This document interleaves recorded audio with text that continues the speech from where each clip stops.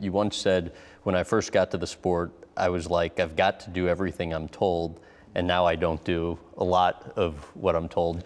I think you were poolside in Thailand, you said, when contemplating the switch, and that was when you ultimately decided to make the move from McLaren to Mercedes. Yeah. What was it poolside that you thought about that made you decide to finally make the jump? I kind of relate it to living at home. You know, when you first move out and get your own apartment and you take on those responsibilities on your own, that first step of independence.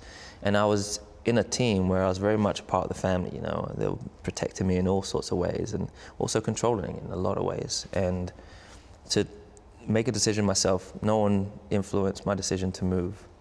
So I did all my due diligence myself and then came to the conclusion that this was a move for me, whilst everyone said it was the worst thing that could die. Worst decision, I've ruined my career, blah, blah, blah. And now we've won 2 world championships.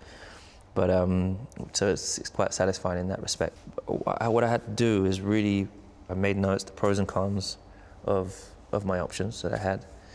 And there were good bits and bad bits about either way, you know. Staying at McLaren, I thought that, you know, geez, the car that I've helped build and grow to where we are now, most likely. You've been there since you were a teenager. Yeah, and we just missed out in 2012 World Championship.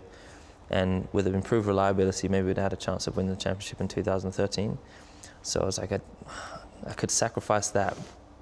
I don't want to sacrifice the short term for the long term goal. And that's coming to this team, for example, that was like 5th best at the time, and help them grow to being the best. And but when I was sitting looking, I was in Thailand and I was by the pool, and it was the heat of the moment. I had to make the decision because, you know, the slots available, McLaren was pushing me, Mercedes was pushing me for an answer.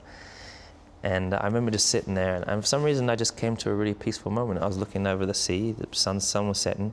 There was these really beautiful, like, little islands in the distance. And it just came to me. I was like, yeah, I'm gonna do it. And there was no nervousness about it. There was no I'm in an iron. It just became clear. So I made the decision, called up the bosses, and I had to tell them, which was the hardest thing to do. What did you say?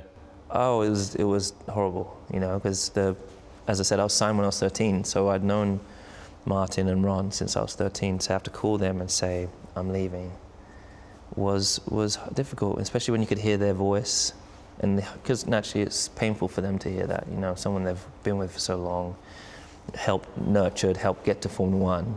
It's almost for sure a feeling of betrayal, but I think they understood that what I needed to do for me as a man, and I think they respected that. How did you explain it? Firstly, I started out just saying, this has been an incredible journey. Firstly, I want you to know how grateful I am for everything you've done to help me be where I am today. And I think, honestly, for me, the next step in my life is to take this next step of independence, to go to a team, to challenge, to take everything I've learned from you guys and in this experience, to take it to a new team and see if I can drive another car, see if I can turn another car into a world championship winning car with the team. And I think they understand, you know, naturally I think at the beginning they perhaps didn't fully understand it, but I think afterwards, and then now, for example, when I speak to them, I think they understand. And to come here with no one knowing you, you have to put your skills to the test. You have to build new relationships. You have to be able to extract the most from a new car, from a new engineers and all that kind of stuff. That's been a great step in really finding just how good I am. Just not going out and driving a car. It's the stuff outside, which is really, I think, which really kind of molds and shapes a world champion. For more clips from this interview, visit GrahamBensinger.com.